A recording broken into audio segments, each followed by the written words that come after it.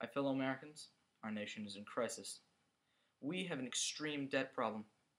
Our nation's population is booming, and climate change is threatening our planet's way of life.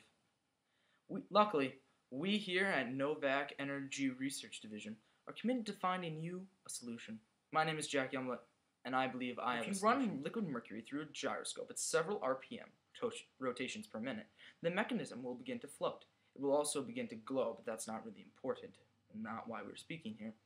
The energy created could be harnessed and used for various utilities. By implementing this technology, our society has limitless possibilities. By eliminating fuel costs, since Mercury is just constantly running through a closed circuit and never burning any fuel, this would allow more efficient cars, factories, and space travel for the world. NASA has been experimenting with this phenomenon since the early 2000s. In fact, in 1962, a man by the name of Richard P. Hallinan campaigned for the use of this technology in the X-15 rocket. However, he was turned down because of Cold War complications. It was finally utilized in January of 2011, and upon its completion, the X-15 became the fastest rocket in the world.